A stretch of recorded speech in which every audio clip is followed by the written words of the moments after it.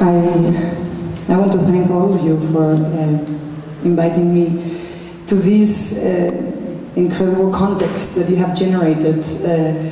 So, yes, if we can get this light off, that would be fantastic. Since Liam is not going to join us, I promised him I would impersonate him and Kim Kardashian at the same time. So if you see any eccentricities, just blame it on that. As much as I was going to go deeply into OfficeUS as a project, I realized over the conversations in the last 24 hours that many of you are not necessarily familiar with what a storefront is or what a storefront for art and architecture does. So, is this really loud? The volume, maybe? No, it's okay? Right.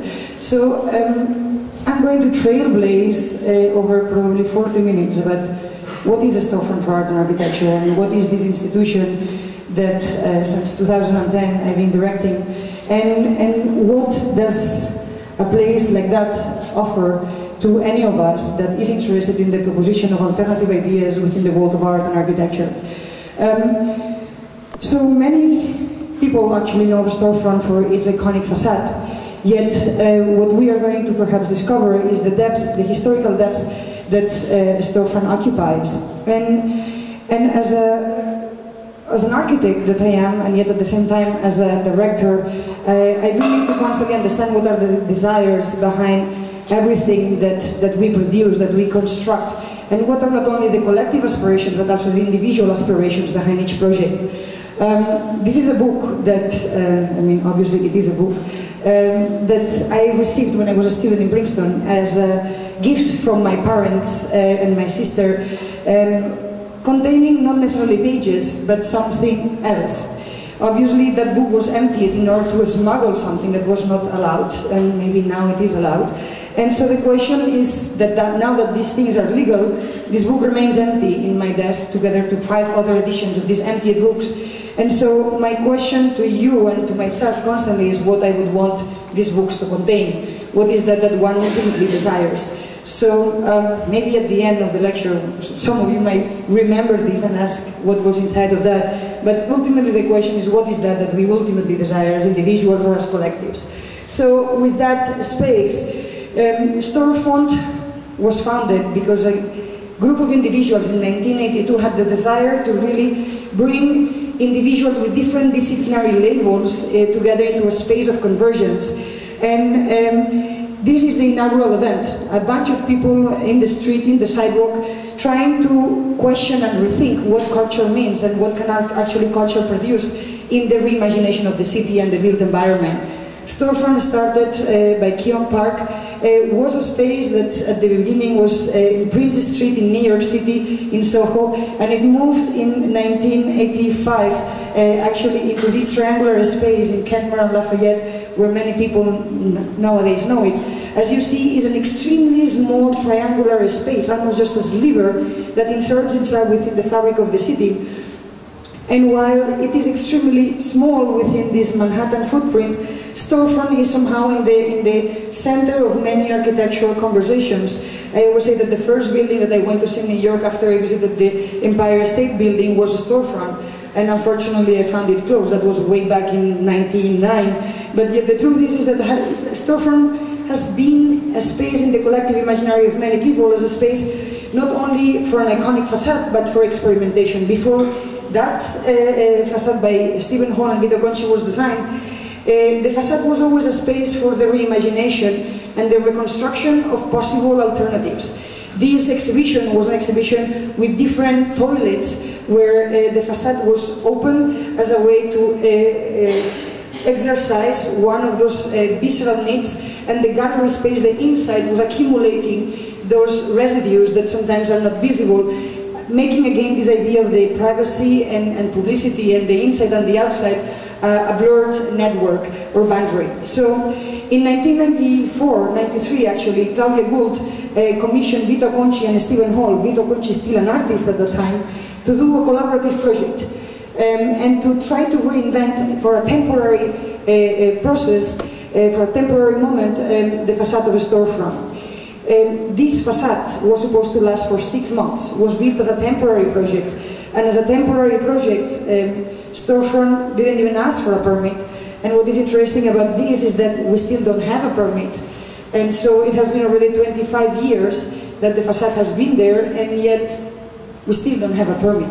And so what is fascinating about that is the idea that we don't necessarily like to ask for permission, but for mercy. And as an attitude, that's something that probably we will keep on seeing. So over the years, the facade and the gallery have been the scenario for many interventions. This one actually just last summer, the other one was just last year, White Soil, in which these questions of what constitutes the gallery space, the space of culture, and the space of disciplinary or, let's say, exposure of ideas from a particular voice to the space of the public sphere or the audience or the sidewalk or the passerby is constantly questioned and problematized by this facade that turns the walls, and in this case actually is being wrapped around and encased in this frozen moment of questioning this inside and this outside.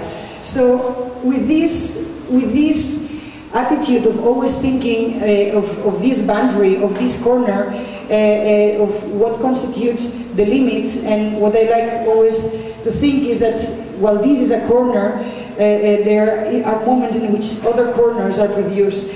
And so with that image of the facade, I always like to think that the Storefront, more than a facade, is also a plan. And a plan where actually Storefront, it is not only this image, it actually is what happens in it. And I like to think it more in a kind of a plan format, where even the hall towards the basement, where we have the TV studio, and I will be talking about that a bit later on, is actually the representation of this space that doesn't make a distinction between the flows of what occurs inside and outside. So from this image, again, going back into the inaugural day of Storefront in 1982, in which you cannot actually even think if this is an exhibition, a performance, a fight, a protest, and yet probably it's at the same time.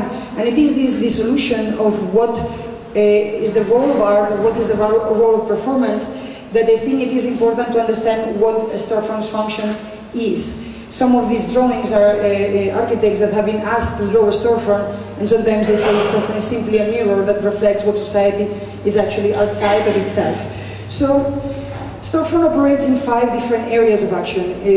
There are exhibitions, there are events, there are publications, competitions, and projects. And through these 5 lines of inquiry, I'm going to tell you some of the curatorial methodologies that we have been using in order to try to produce and transmit some of those ideas. The issues and the subjects at hand that have been part of the Storefront's history have always tried to dwell on the experimental nature, but also on the critical aspects of societal problems. And so one of the important projects that Keon Park, that is actually here, together with Shireen Neshad, that was at the time the co-director with Keon, both of them started the Storefront and they ran it for more than 10 years, was the questions of homelessness and how homelessness in New York really affected public space. And so from doing guerrilla tactics of different stencils through the city to actually providing soup kitchens, Storefront has always tried to ask questions that were delicate, and sometimes they have disappeared from the political contested spaces of the political context, meaning the US. So Queer Space in '94, created by Beatriz Colmina, Mark Bigley and company, was something that from '94 to 2015 somehow moved away from the space of like contested, when like gay marriage became legal, yet still queer space is something that keeps being of seminal importance. Yet also exhibitions sometimes have taken the space of experimentation, not so much into an arena of political action, but more of an aesthetic perception that has political consequences. From Yves Klein Air Architecture to some other exhibitions like this one that was for Occupy Wall Street, and that was happening at the same time that the Occupy movement was occurring not so far away from my house. We made a call for action for strategies for public occupation. And so the idea is that even when the projects are going from an aesthetic nature to a political nature, we like to think of the power of both simultaneously and at the same time. So projects like this one from Daniel Arshan, in which the gallery is taken over by a mass, and the exhibition is not something that is pre-established as a set of duration, but something that takes its own temporality. Sometimes when people come with an idea of an exhibition and they say, well, what is the standard duration of an exhibition in a storefront? I said, how long should the exhibition be? How long should your project last? Is it a minute, an hour, a second, a year? I wish someone comes to me with a project that should last a year so I don't have to think about it. So in this case, this was a month of excavation. The exhibitions try to take not only the space of display, and we all here know what means a space of display versus a space of performance or representation. How does either a wall carry an image, or how does a wall perform the image that it's carrying, is something that I think architecturally has been part of the conversation about what means to produce exhibitions that go beyond the idea of display versus the idea of performance. So in this case, that was Painting Urbanism by Hassan Han, who had been doing several works in the favelas in Rio de Janeiro and in other sites, in a certain way acting on the surface of the city as a new form of urbanism. That's why we call the exhibition Painting Urbanism. So if we are not able to be housemen anymore, and we are not able to cut the avenues of Paris in order to make large interventions in the city, maybe what we can actually do is to intervene in this libidinal surface and produce what we call the Painting Urbanism. And as much as we try to find the permits this time and act on the surface of the city itself, we have to keep ourselves and contained within the gallery, but still try to use the gallery as a space for the experimentation and the testing of the ideas themselves. This was an exhibition that actually used dance and performance as a way to problematize this idea of viewing and spectator and spectatorship and performance and being performed, where the dancers constantly were able to problematize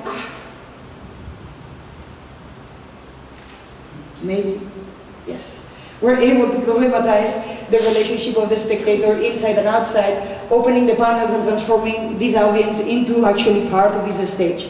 So, running into the next slide that you have already seen, this is an exhibition that we had last year by Sebastian Errázuriz, that what it actually did was to try to bring 12 very important questions that are part of the American society, of the US society, and try to face them on, literally, and produce objects like this jacket, the college jacket of the rapist, in which suddenly one could really think about what are some of the strategies that by selling this jacket by $100,000, one could pay the fees that a victim of rape needs in order to defend itself against the players of a college that actually most of the times is being defended by the university legal system, because they don't want the scandals, because actually football and sports is one of the big income sources for university finances. So from that to questions of labor and the United States of Mexico helmet, understanding that in fact there is an entire labor force that is not being acknowledged, that is a new state of citizenship. So from exhibitions that take really like the political in a very, very serious way, to exhibitions that try to question questions of economy. The next one, Storefront for Sale, was launched on the framework when the Metropolitan Museum, just accepted a huge donation by the Koch family to rebuild their plaza. And of course, if you actually go around any museum, you will start realizing that the chairs have a name, meaning the chairs are named after someone. The room is the room of the Rockefellers, or the room is the room of someone else. And the question is, what is it in a name? And who is paying for those things? And what kind of redemption people expect to have by putting their name into a cultural space? So, of course, with it was to go through all the museums, from MoMA to New Museum to the Guggenheim, and really find the names and the sponsors behind toilets, auditoriums, and every single space. And we say, well, you know, let's have no shame. Let's put the Storefront for Sale. Let's sell everything that we do have. So each one of those pictures were made in this kind of like lottery scratch system, so that people could go and look behind the images, but one had to be curious, and one had to be curious enough to know how that money had been produced, meaning where was it coming from? Was it coming from oil? Was it coming from ecological exploitation, from different kind of like societal expectations, and we asked 6 artists and architects to do a series of interventions. One of them said, shut up Storefront, so they actually put a price on everything. You could close the gallery for a month, you could actually put me on holidays or just buy me for a month too, or you could buy a seat, or you could buy many, and unfortunately no one really bought me. It would have been a great present to me. But what was also really funny, this is actually Ite Miden, he actually did a work of Corpopoli, in which all the big corporations and all the big philanthropic numbers were being placed, and we were going to invite any director of development for each institution in New York City to try to share the big philanthropic resources that they have.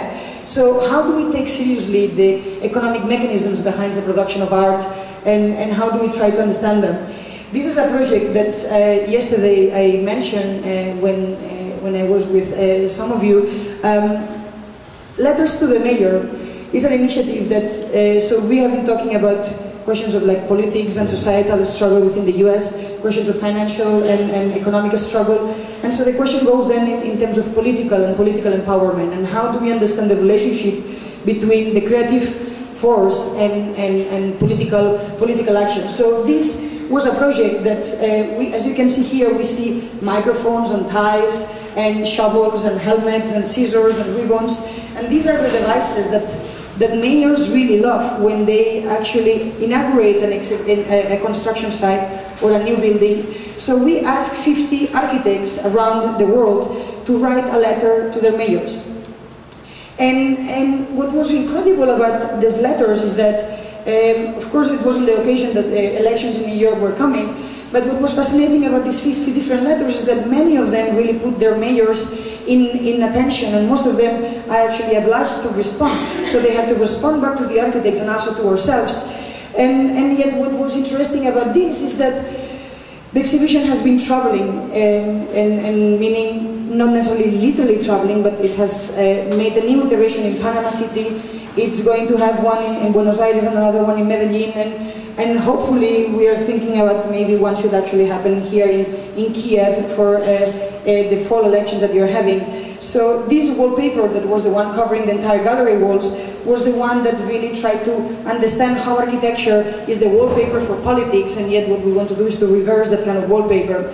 But one of the side notes, and I think that sometimes it's important to explain everything that happens behind a curatorial act. These 50 architects that I asked around the world, they were 48 women and 2 men, because I really wanted to be inclusive, you know. And so the idea of how do we do gender politics and how do we try to really bring equality, sometimes it's really hard. I mean, I could only find 2 men, but at least I had 2, right?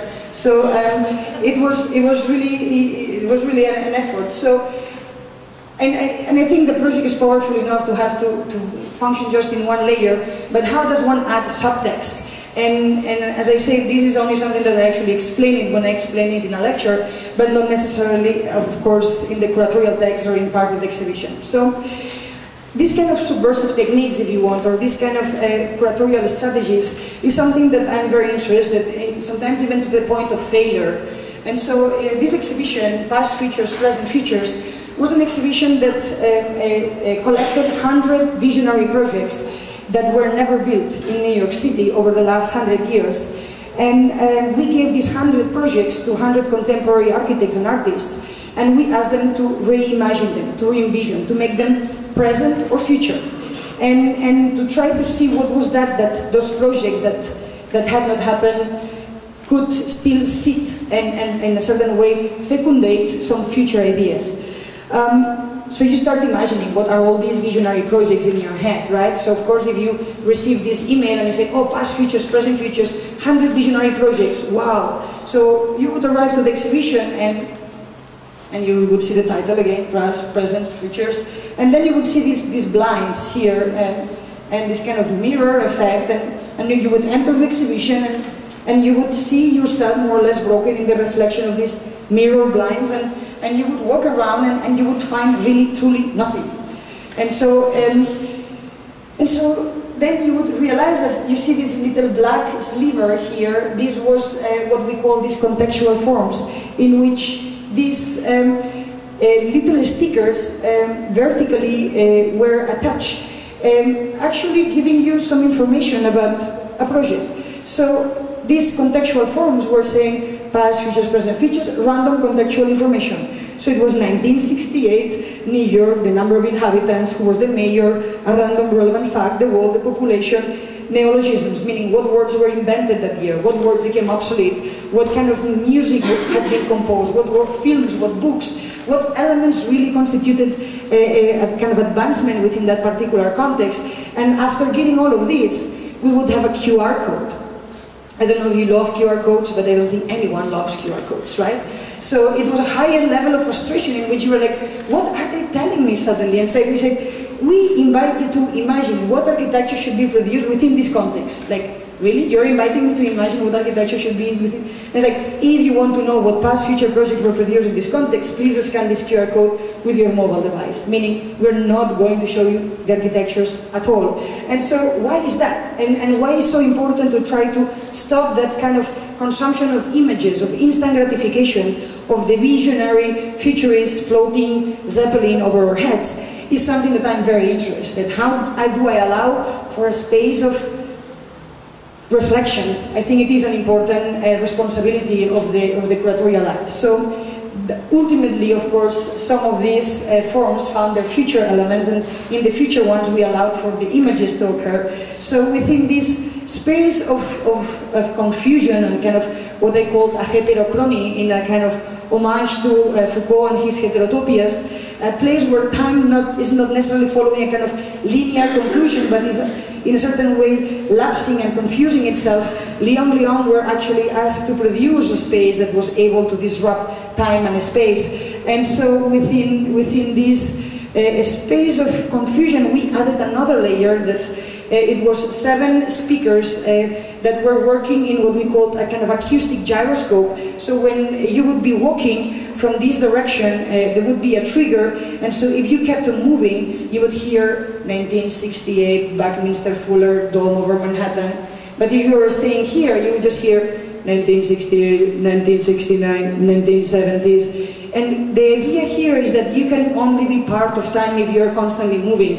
And this idea that we need to be constantly in flow. So the exhibition was in fact working with many different individuals. This was David Rife trying to program and working together with Vito Acconci to really record all these different voices and with Leon. And of course, producing a room where you ultimately could see the images, but not fully, just simply broken, in a space in which mirrors would act also as a reflection of the gaze that it was being projected into the search of those visionary images. So, don't ask me if I'm complicated, I'm not. So, ultimately, of course, people produce incredible images, and visionary projects of, like, for instance, taking over with nature the East River, or really trying to understand what is this kind of vertical urbanism. This is Jonathan Solomon taking somehow some of his learnings from Hong Kong. And of course this is going to be in a book form, and where all those different layers of information will come together. And so to understand that each one of these different formats requires and needs of a temporality and space, and to be able to use at extremis what is that an exhibition can offer that a book cannot, and vice versa, is something that for me is extremely important. So we went through exhibitions, and now I'm jumping into events, and for the ones that have been to Storefront know that more or less is as important what happens in the sidewalk as what happens inside the gallery. And in fact, sometimes the conversations outside are much more interesting than the ones that happen inside. From events that try to insert the layers of activity into the facades across the street, to manifestos that are hanging above our heads. Over the last 5 years, we have created a series of formats that try to defy the idea of the lecture. I mean, I can give the same lecture 500 more times probably, but I would love to be provoked to have a different format that allows me, not that allows me, that forces me to reinvent without what I'm actually saying. So since I am a victim of my own processes, every time that someone wants to come to Storefront to do either a book launch or to talk about something, I'm asking them to engage in one of those formats. And so we have the manifesto series, we have the productive disagreements, And this is one of the interesting ones that people sometimes say, you know, we just want to have a party. We just really want to have like an event and celebrate that we are done or finished or doing a book. And I said, okay, great, let's do that. I don't know, I'm sure that you have been to enough weddings where someone is raising a glass and making a toast. And it is in that moment of toasting where actually they are saying some truths that will never be repeated, and shamelessly so. And so, and I said, well, maybe that's the right way to celebrate things. Mostly because when we had an event that was, it was called Productive Disagreements, meaning knowing that there are people who disagree and we ask them to disagree, mostly because in the States people, they don't necessarily know how to disagree. People didn't disagree at all. So I said, maybe if we ask them to really be enthusiastic, then they will start to be critical, and indeed so. So, and that's why trying to understand the curatorial exercise as something that tries to read and to be careful in understanding the societal constructs and let's say the societal forms, and try to transform them. This is a format that came out of my understanding of how many of us wants to do a book, and how many of us is going to do many books, and how many of us actually has never thought, who is going to be reading that book? And so I always like to think that the book is a crime, and it should be a crime against a particular space or history that precedes it. So for the book launches we develop an interrogation series in which literally almost as a kind of police investigation we have these spaces of interrogation, and yet sometimes we like to take it very lightly.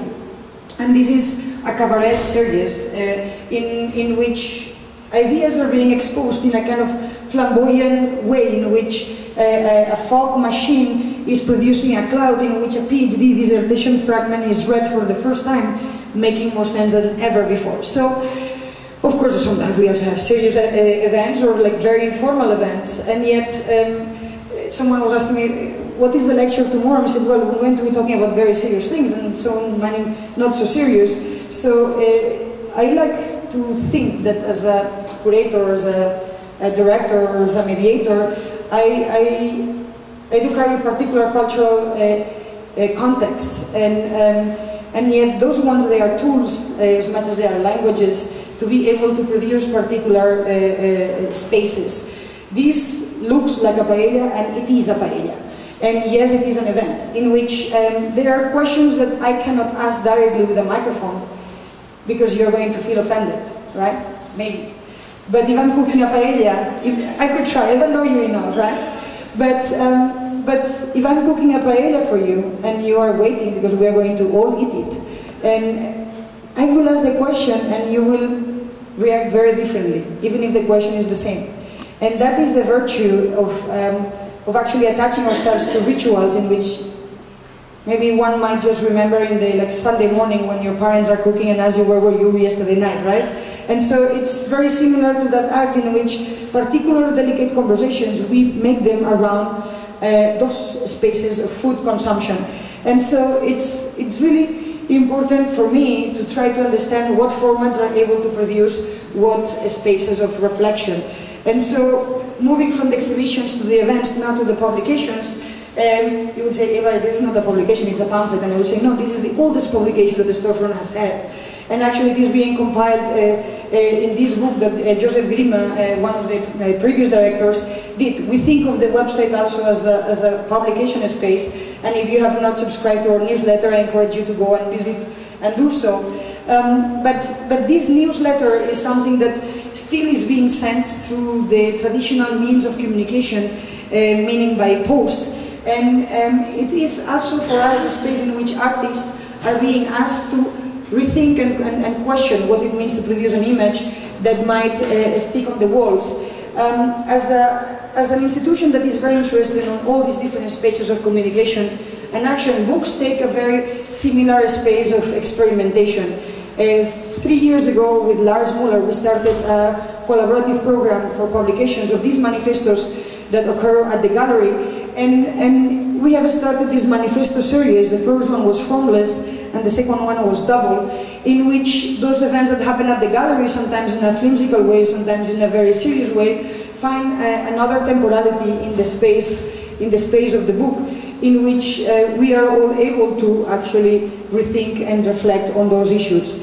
And yet, so from all these different spaces, one probably of the ones that I enjoy the most is the competitions. And Storefront has been doing competitions throughout its history, always asking that no one really dared to ask in some ways.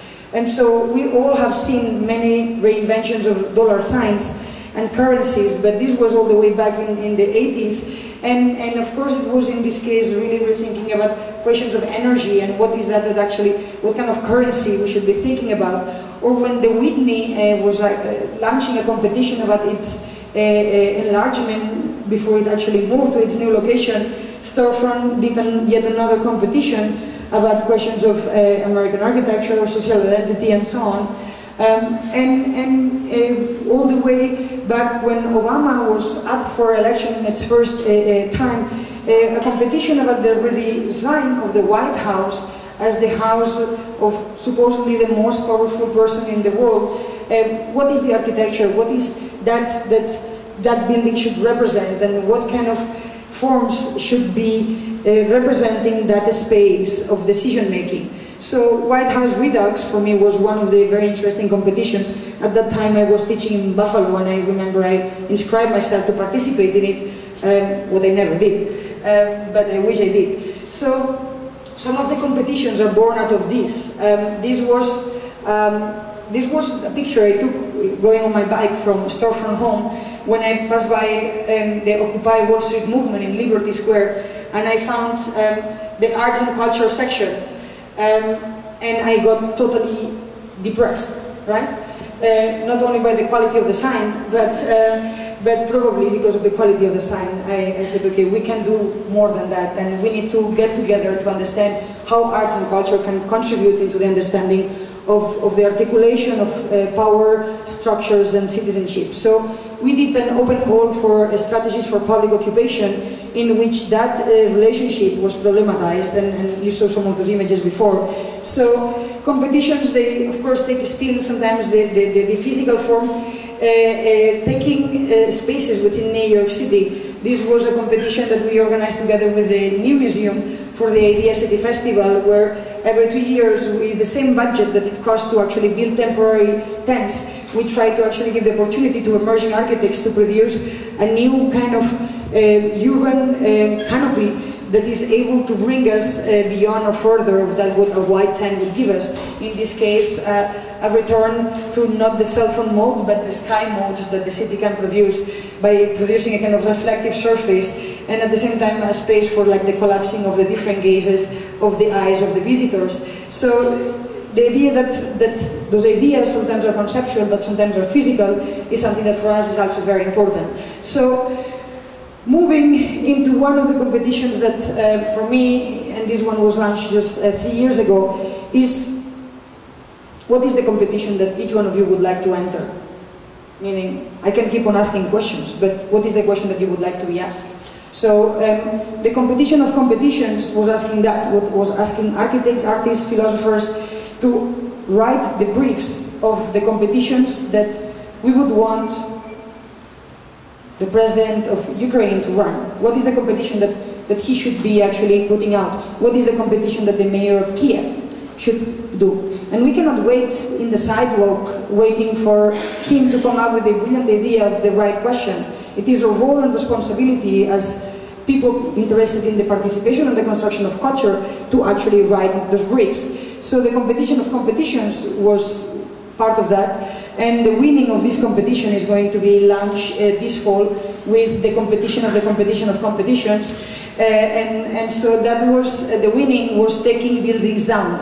And something that yesterday was discussed again with one of the TV interviews about what are the buildings that we should be taking down, and looking into some of the works that you guys have been developing in Mariupol. What is that is occurring in either shrinking cities or in cities that have already been taken down, and how do we understand that process also as a generative force?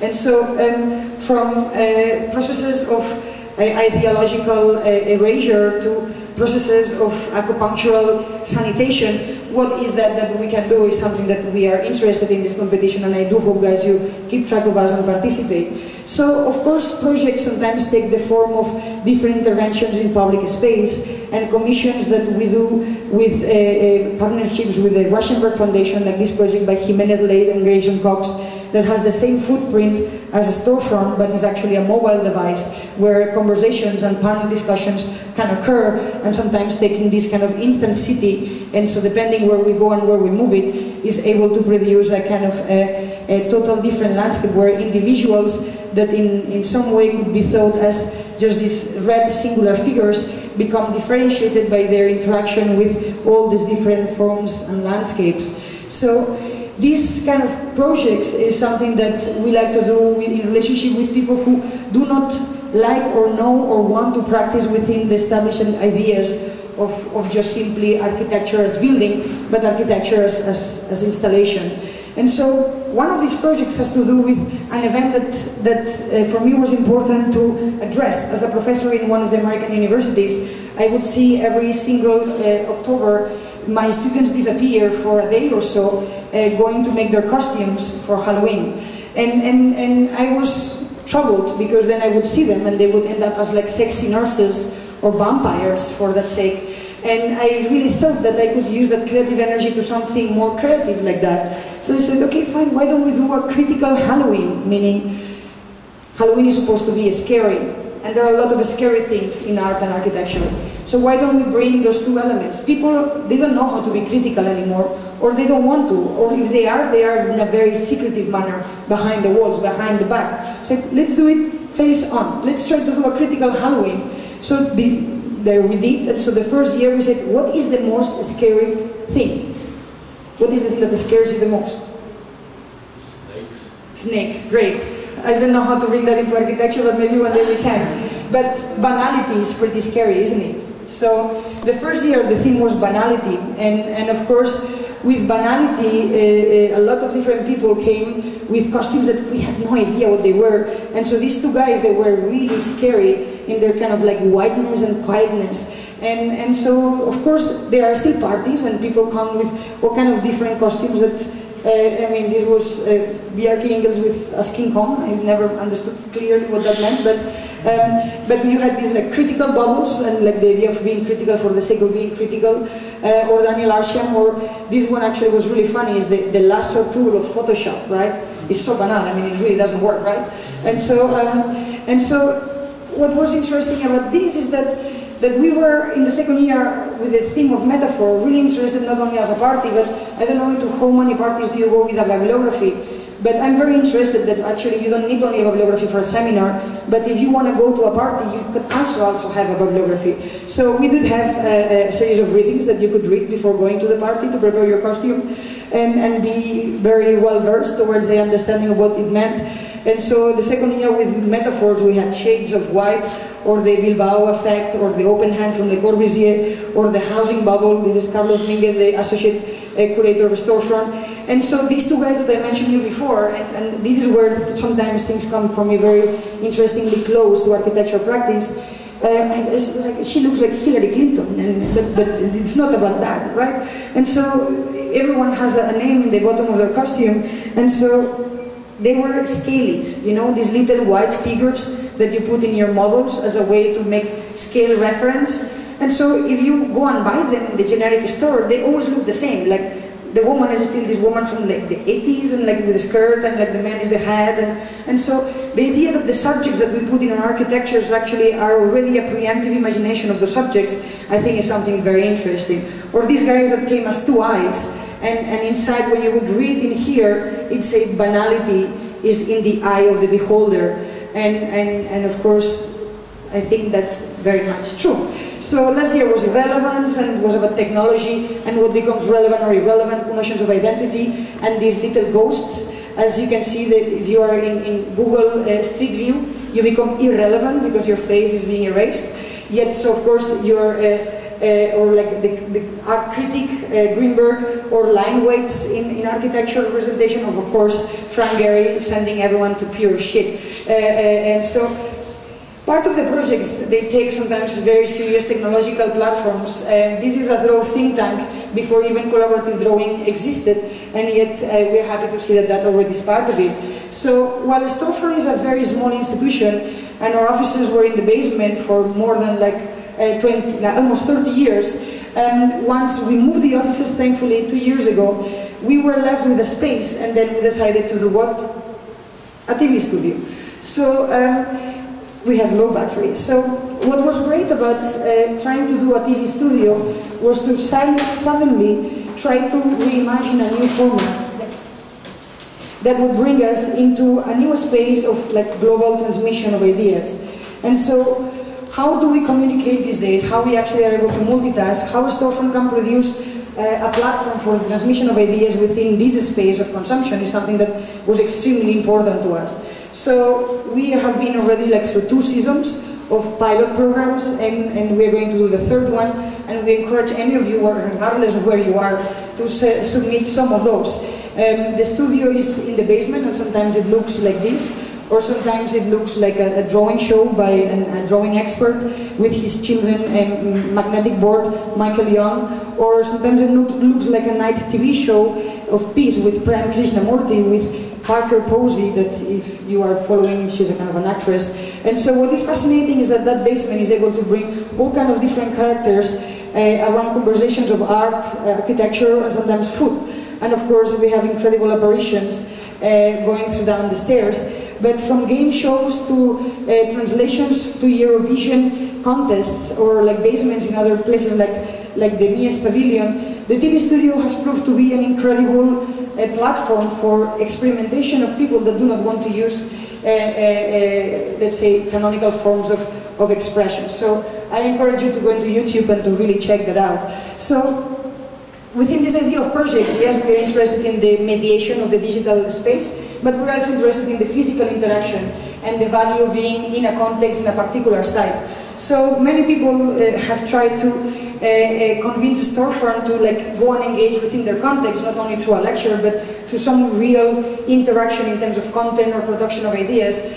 And we have had many of those versions with Postopolis, and back in 2013, we started the Storefront International Series, the first one in the Dominican Republic, in which through a series of 9 excursions through different parts of the island, we started to discuss particular ideas that we thought were important to address. So we collaborated with Sashi Hoshikawa and the LAT, the Laboratorio de Arquitectura Dominicano, as a way to develop ideas and conversations around notions that progress were very much in the surface, yet in a site like this one. So if you look into this fantastic space, you will wonder what this is. So this is a place where the illegal, let's say, workers for the sugar plantations are being picked up every morning, where they actually release their passports to go and work in these spaces where almost their human rights are being removed from them.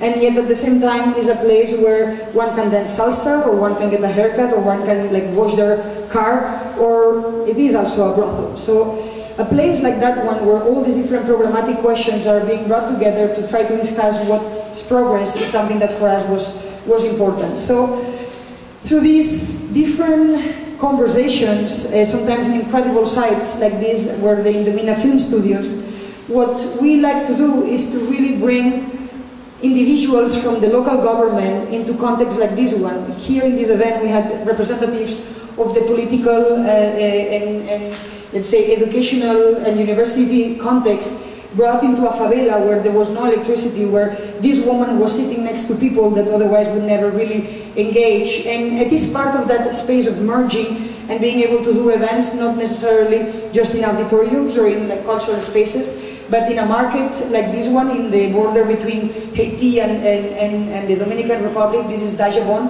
and try to understand what it means to get out of the cultural space, of the framework of the institution, and to really do work on site. So we participated as part of the Storefront International Series in the Lisbon Triennale as a way also to get out. So we were asked to be in a place and we said, no, we are going to get out in the streets, and again discuss some of the questions that were pressing in this case, the idea of aging and how the city is really addressing the idea of getting old.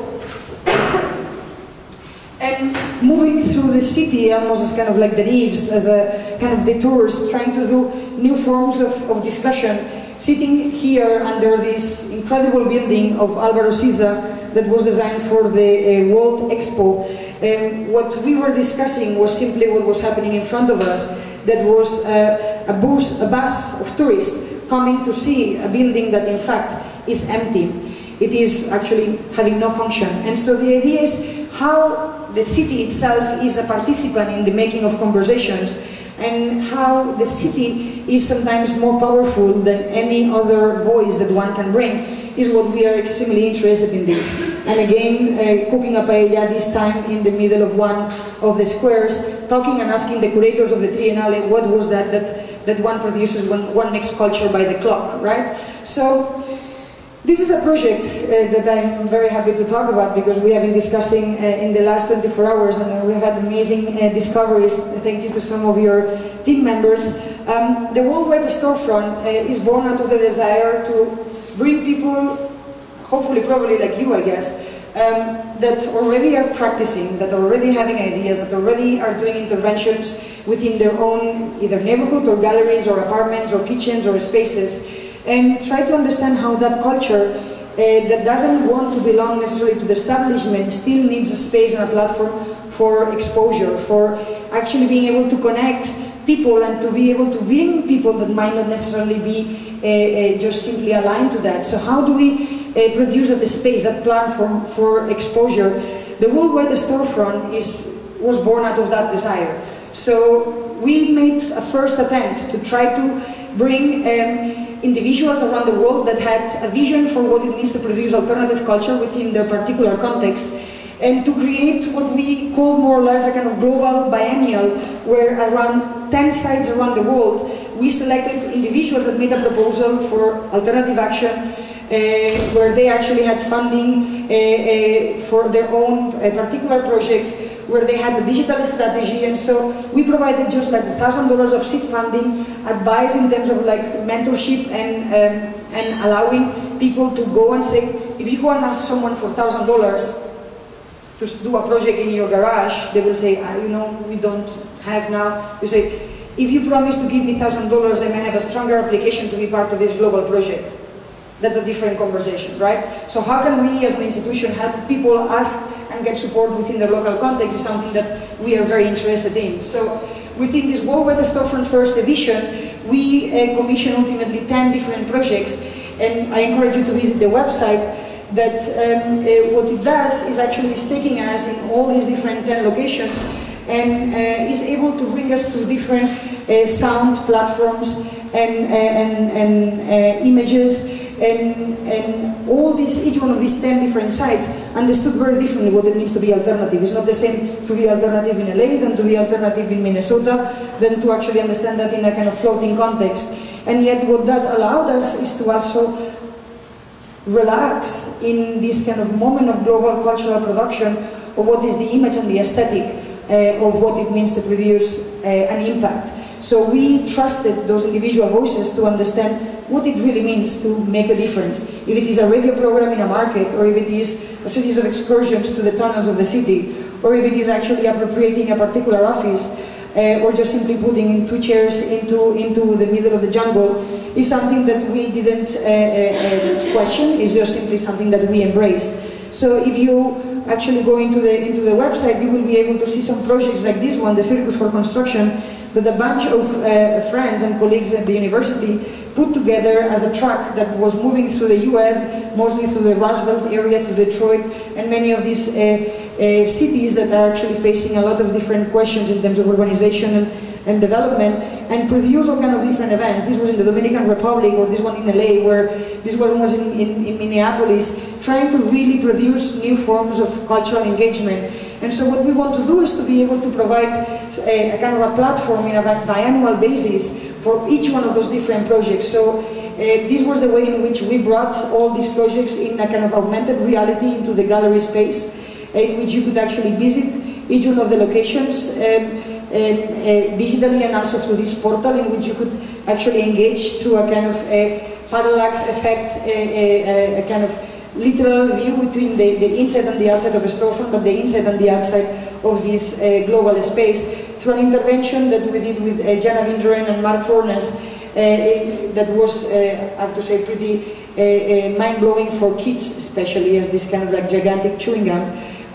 But what was interesting about this is that made us think that we want to grow this platform. So we are going to be launching it probably in a year and a half from now as a platform that does 5 things. It provides first a social network for individuals that are interested in sharing their ideas, not only in a kind of art context or architecture context, but for artists, architects, whoever it is that wants to be part of this network. Second one is to provide an archive of projects that are actually happening, so an atlas. If you're going to Berlin or if you're going to Los Angeles and you want to know what is happening, something that's happening only tonight, that's going to be the platform that we hope is going to open you those doors.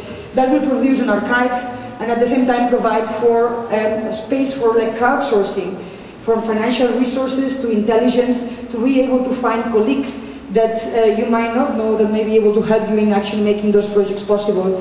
And the 5th layer is to have a series of global ambassadors that are able to speak and report from a local point of view about what is actually happening. So through a series of global ambassadors around the globe, we do hope to have individuals that are concerned about having a sustained conversation about alternative forms of cultural production. So these are different ways of visualization that we have been investigating with Timescape, and we don't know if we're going to be using these, in which one can move through space and time, and we will see if we actually use that. But I encourage you to go into the website and look for the projects that were produced and keep tuned as we open up this platform.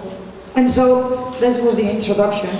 And now I'm going to drink some water. Wow, what time is it?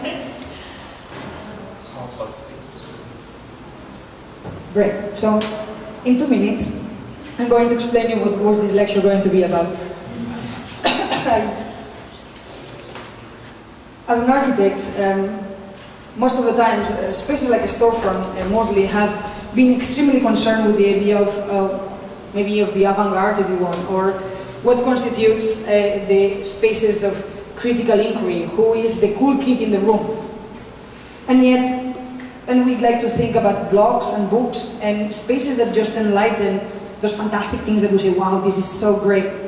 Yet the truth is that we are to take responsibility about everything that is being built. We might have to start looking into architectures that we don't like that much, into buildings, typologies, practices that we might not be that interested in. And yet, when we are taught at school, we are only taught how to look into great things, but we are not being trained in how to actually react into the ones that are problematic, into the ones that actually are not that great. So I realized that we really do have to take ownership of that if we want to really care about what it means to be cultural producers. And so we cannot just now care about the 5 cool kids on the block, those 3 buildings in the city we like. We need to be able to look into everything. And how do we start that? And how do we start understanding the procedures and mechanisms that make that architecture? What are the financial structures? What are the production structures? So I am actually very interested in the production of a new form of practice. If we are to produce a new collective in which one could bring the corporate firms that they have the expertise, the time, the facilities, the resources, together with the avant-garde, if you want, with the critical thinkers, with the ones who want to take radical action, and try to produce something that doesn't allow for those extremes, sometimes big failures in one side or big failures in the other side, to occur or happen. So OfficeUS, that in fact is OfficeUS, was the perfect excuse that allowed me to do that.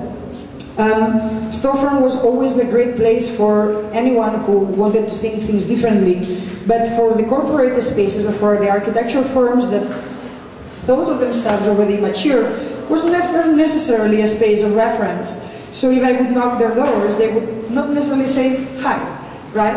So how do you get someone to say hi? Well, you apply to be the representative of the US Pavilion at the Venice Biennale, you get it, and then you knock on their doors. And then they will say, hi. And so that's how you do it. And so how do we bring the entire architecture field together, and how do we take the ownership of all those different buildings happening in any city around the world that actually might not be in the forefront of our architectural imagination, is what this project is about. And we used US architecture and US architecture firms as a transversal lens of inquiry. We could have used something else, but that allowed us first, of course, to fulfill the desires of the State Department, but at the same time to understand the politics that went in behind the country that actually built more than anyone in most places in an era of globalization that we are all embracing. So within this space, we identified more than 3,000 projects, and within those we decided to actually take a selection of them and to start looking into what politics and what spaces of expertise went behind them. Within these we find 200 architecture firms that instead of looking at them as individual elements, we wanted to look at them as this, not as like 200 logos, but as one single logo, where in fact, let's erase the identities, let's erase the egos, let's erase those business models, and let's think as we are all one entity. And so what happens when that is there? Happens that then you produce a biennale that is having a kind of 100 years, 200 offices, 1,000 buildings, 25 issues, 6 months, 125 experts, 90 worldwide experts, and 6 office partners. We wanted to produce an alternative office in which these 6 partners that I'm going to maybe explain you later on, we made an open call for the partners of this office that we opened at the Venice Biennale with 90 outpost offices that were working together to create a corporate office. We wanted to create a contemporary corporate avant-garde office where radical thinkers were going to be running it from Venice, together with 90 experts around the world, having the visits of these experts that were partners and elemental figures within architecture firms, but also within different spaces of practice. So more or less it looked like this. Each one of these, each one of the firms that was in this repository. Smith Group was the first one, founded in 1853, still working today. Here you can find Franch, right? This is actually, each one of these red dots was one of the projects that was reported and exposed in the exhibition. And each one of these red dots actually can tell you that this is SOM or this is actually KPF and so on. So, and here you have the most recent practices from soil to Lyon. So this diagram that goes into a circle with, like, from the 4th of June to the 24th of November, with each one of the 90 outpost offices that we had from Mexico City to Barcelona, with these 25 issues that we selected from issues that we thought were important to address, questions of what it means to do good, mission good, or questions of lead, or questions of export and import, and here with the names of the 6 partners, that in fact were 8 people that were running this office. So how does one think that an office is not only a contemporary framework, but is also a historical one, meaning that you are not only yourself, you are yourself and everyone that precedes you.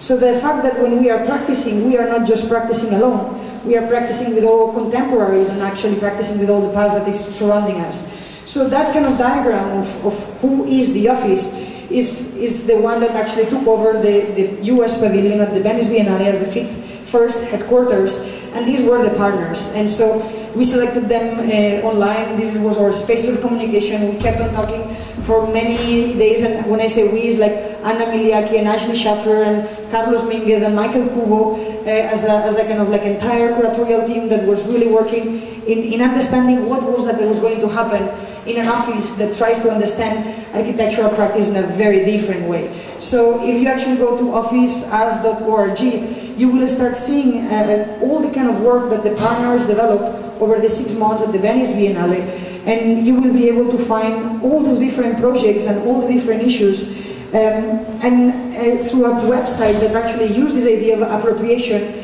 of different platforms, and from Google Maps to Instagram to all kind of different elements like office manuals from the world of architectural practice. So I encourage you to really look into this, mostly because what you will find is this entire repository of projects that you can actually get them in these physical books that I actually just brought a copy for you guys.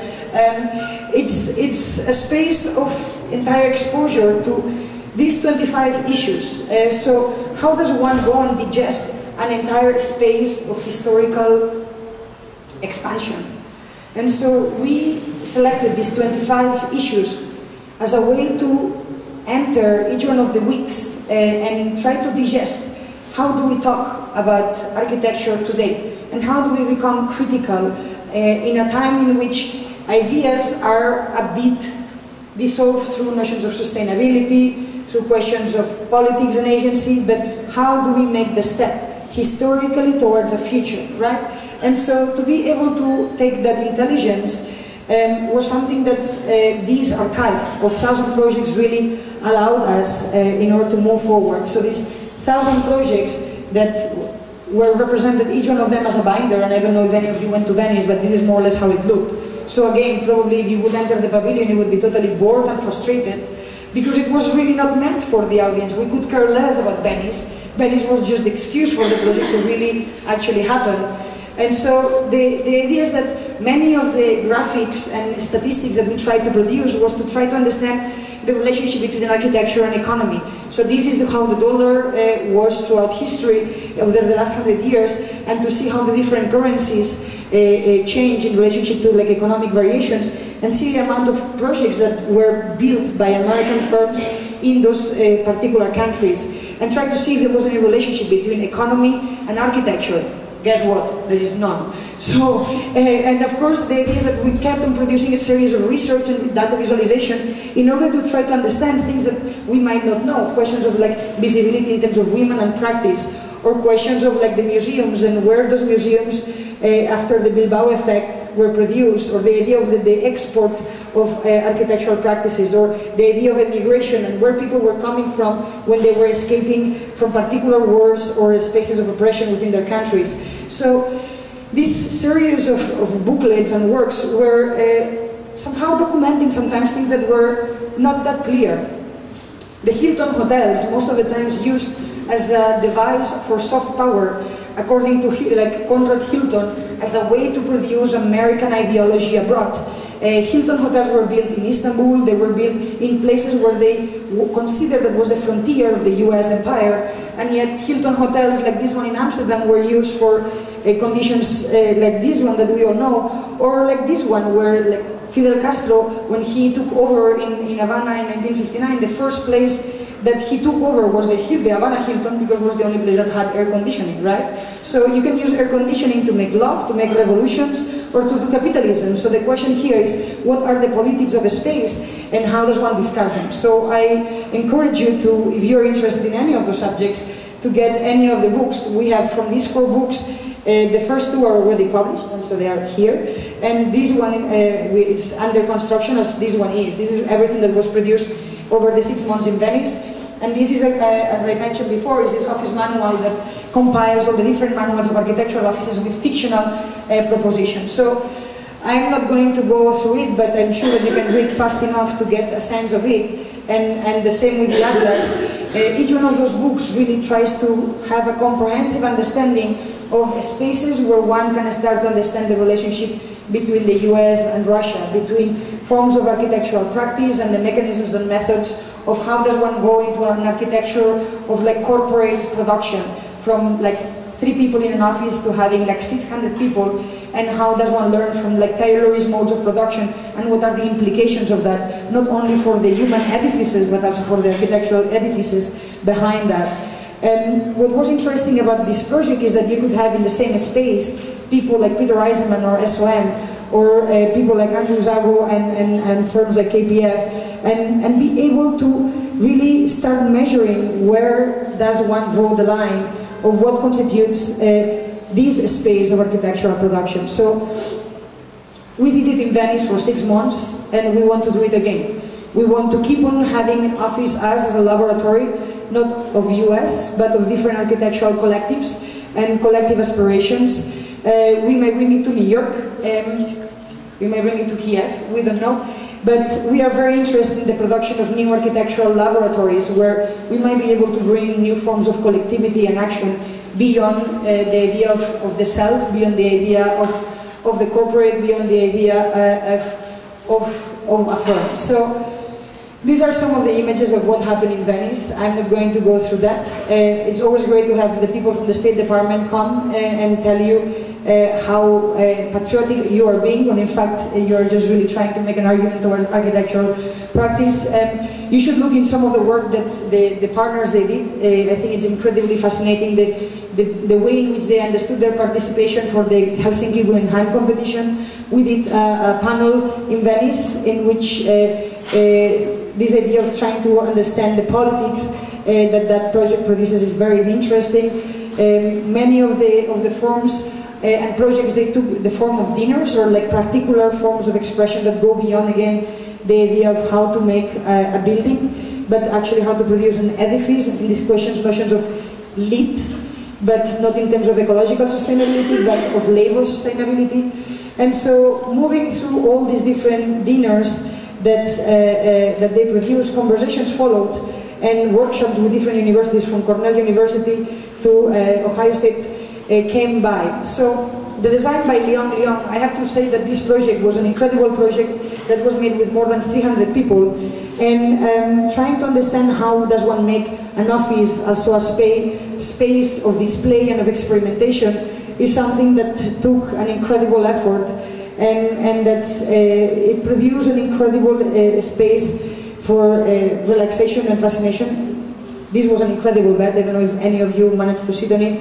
But the project went not only through the spatial design, but also through the design of the uniform, together with the slow and steady wins the race. Actually, obviously, trying to think about the kind of entertainment that they would have, but even the smell. We designed the smell for each one of the rooms, trying to do an archaeology of how an architectural office smelled in the 1900s, or in the 1940s, or in the 1960s, from the different glues and materials that occupied each one of the spaces. So with Christophe Laudumiel, we designed that space. And so what we wanted to actually do with each one of those projects, this was a project by Brett Bayer of photography, and this is a film by Amy Siegel that I hope that at some point you might be able to see. We produced a series of documents that try to bring that understanding. This was a film that goes transversely through 10 architectural firms in New York as a continuous shot, as a way to report the sameness and the differences of all these architectural firms. And so this was somehow the inaugural image, and with this one I'm going to end, to say that this was an incredible collective effort to try to bring into the surface a kind of history that no one really wants to look at. So I think it is important for us to come together in more forms than we are able to imagine. The Worldwide Storefront is one, OfficeUS is one, and with that I just want to thank you for your time and patience. Thank you.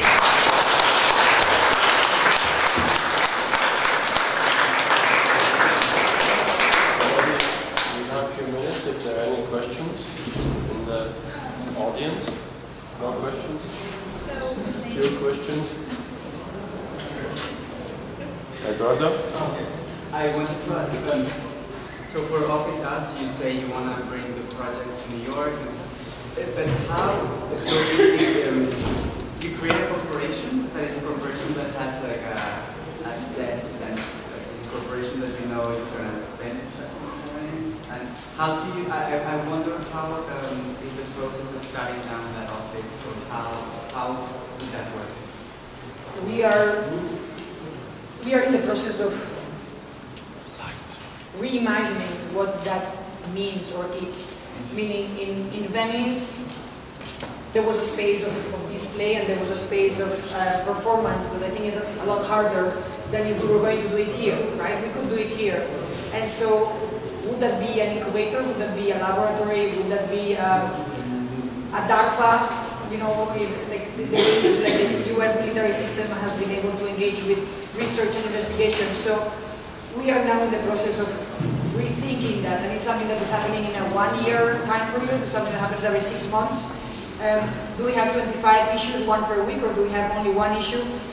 Is everyone coming with their own research agenda, or is we bringing a unique agenda? So we are taking the time to reopen it in New York, because those are questions that I'm actually right now juggling with. But I do think that it's not that I don't think that we need dates of expiration. I think we need structures of growth and change. And as I say, like, I think failure is an extremely successful device towards the production of more resilient forms of practice. So I mean, failing today is the success of tomorrow, right? And I always say success never arrives late. Therefore, one should never wait for it, right? So, and I'm very interested in hearing, when I was visiting you guys last summer, I was really interested in what kind of workshops you were doing. I'm very interested in the forms of engagement you are having here as well, right? And how does one produce new spaces of collaboration. But yes, I'm very interested in all of us breaking away from our names, labels, brands, websites, and to say, okay, what can we do together? Right? If we close the doors here, what is the human capital that each one of us has? And what is that that we can really contribute? Because the truth is that sometimes I think we are missing the potential that each one of us carries by trying to delimit those boundaries too much. I don't know if I answered your question, but... Okay.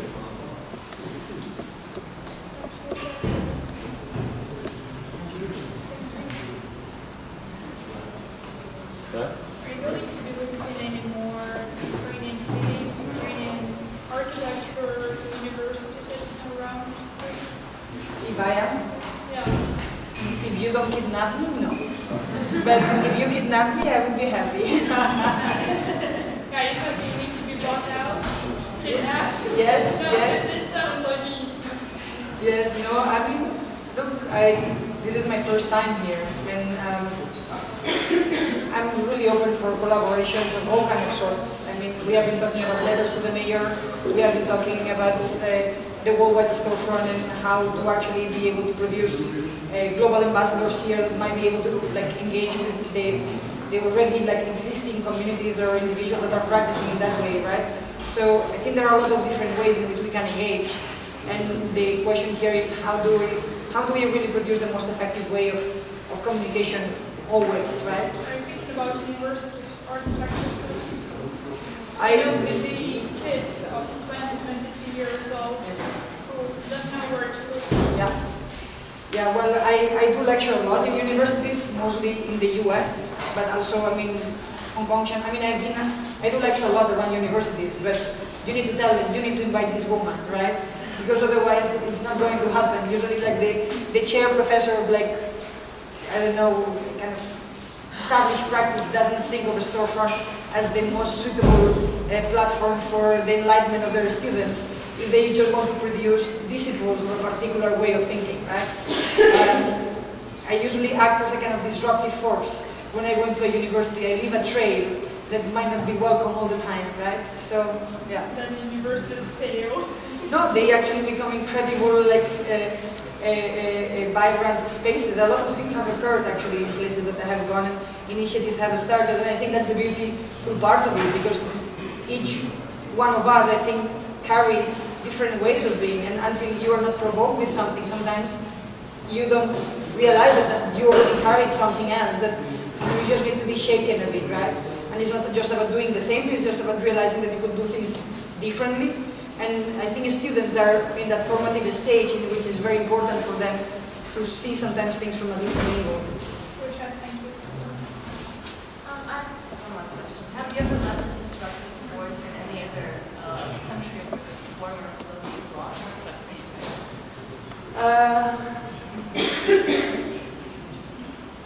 Well, no, not yet. Now I'm going through, like, I'm scanning, right? I'm going through all the different lectures. It's funny because as much as we understand the political context as something that I think here is more omnipresent probably than anywhere else as well from, like, the current conditions. We are in a country that is in conflict, right? And yet, and the politics are very present, even within the understanding of architecture and art practices. I mean, we were just today around the city, and they were saying, you know, here we are going to be removing, like, some of the communist symbols and so on, and the idea of decommunization. And, I mean, there are so many latent things, and yet, one of the things that for me is very important is to understand how do we go even beyond sometimes those immediate questions that sometimes are just reactive or reactionary, right? If we try to go beyond that space of immediate action. I mean, today I saw maybe 2 or 3 museums of technology, or no, they didn't call them of technology, but it was about military tools, right? And like tanks and wow. I mean, if you go to Barcelona, there is not one, right? I mean, museums are not about that. So, but here you have so many museums that are about military forces and how you defend yourself and how you attack, and during the communist times and during the present times. If I keep on seeing more museums of that, I will start thinking that the next museum should be another museum of military forces, right? When in fact maybe the next museum should be a museum of paellas, to say something totally absurd, right? But so I think that's the kind of, I think that's the important question of like how do we shift the conversation to maybe not avoid the subject, but to cut it transversely in a way in which it's not that we are disrespectful to a history or to a context, but we are able to look at it in a different angle in which suddenly things are rendered anew, right? Because otherwise we might get in a kind of a loophole. So, and while I was talking, I was going through all this. No, I have not engaged with that kind of context. But I mean, I've been in different spaces, and I think all of us have to deal with ideological lineages. In Spain, we had to deal with like Franco times, and then you have to deal with tourist times. I mean, we are all under the oppression of particular regimes, either neoliberal or capitalistic, or questions of progress, right? So I think progress is as problematic, and shopping malls are as problematic as the museums of military intelligence. So the question here is to really identify that we probably have too many McDonald's and too many things, right? So what are all those different things that we need to change within each particular context? So I don't look into countries according to like the established divisions between communist and capitalist, and I like to go beyond those levels to try to find other spaces of action and to operate as a Trojan horse within any system, within any political structure, and to be able to really move the things from the inside out. Well, it's good that you started doing it. It's about the footprint of the storefront, the triangle. Can you speak up? Yes, it's about the footprint, the triangle shape. Yes. So when you just kind of said that when you make a plan, an architectural plan, and you make a kind of angle that has this very narrow corner, and it is said that it provides a deep fear for spirit and for human being and existence, and you cannot experience that. So it's like really a style and really like a node. So you cannot experience the actual what it produces. When you visit the space, you can only feel it when you are an owner or use it actually. So I asked you if you've ever felt anything from that space. If I understand your question properly, I do think that it's not natural. It's a very style now for people to be. We are used to have a room that is no, I'm hearing you. I actually, yeah, that space was is the residue of actually an incision, a urban incision that was made in that block at the beginning of at the end of the 19th century in New York City. So that was an existing building, right? It's not that we made it this way, it was like that. And what I really do love about that space is that when you are in the wide angle, you are into an interior space and you are slowly being brought outside. You are kicked out of the space, even if you don't realize it. To go and say, there have been a lot of different theories in terms of like from Gestalt to questions of like, I don't know if you're like interested in Japanese notions of like How does one produce the proper energetic equilibrium? If you would ask me, like what I would do in this room, if they would have said, how would you like to use the space? I would have everyone to sit diagonally, right? Instead of like this, I would have asked everyone to sit diagonally. And you probably would have said, oh, no, this is really not good. This is really producing strange tensions towards you, right? And I would say, this is going... If you ask me, I have a deep respect for you, so I would say your work is But so, the question is that I think architecture is able, by its proximity to the body, has a power of transformation. And I think that there are no right and wrong spaces. I think each space has a potential that one might recognize and use and utilize. So to say that a museum needs to be rectangular or circular... No. A museum is a space that you visit. You must, as I said, experience how... This one you experience it in the sidewalk. I always like to say that the interior wall of the gallery is in the other side of the street. When you're even in the other side of the street, you're still inside the gallery, right? So I think it's embracing the impossibility of the gallery as a way to create a gallery that goes beyond the gallery. I mean, at least that's why I love the space. And if you would give me an interior space, I would probably be extremely bored at some point of what that is capable of producing. But maybe that's something that... did I answer your question? Yes. You said that if you are inside one corner, it automatically leads you to the Outside. outside. That is also inside. Okay.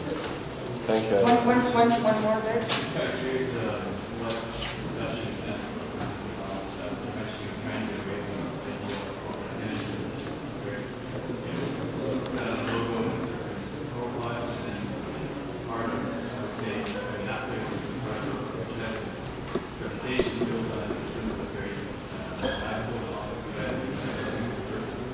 Kind of about getting that side of Yeah. I always like to say that I'm working very hard to lose my job, so that if I do my work really, really well, innovation and experimentation will happen anywhere else, so that the storefront can close. And yet, it's true. I mean, we need to utilize the capital, the cultural capital that the institution has built over these 30 years to keep on producing some kind of sustainability. In terms, even just in financial terms. I mean, Storefront is a non-for-profit. We don't have any kind of public funding, nor like individual funding. Like, if you're not members, I ask everyone to become a member, right? And so that is something that is very difficult to raise funds if we would be constantly changing of identity or site and so on. So we try to utilize and absorb many of those conditions. Well, maybe we are doing some projects that I don't lecture about, that I don't tell you about, that are still happening, right? So those ones, I can probably not talk about. So everything I'm saying is the ones that are happening, have a logo, and are recognizable. Okay, thank you very much. Thank you, guys.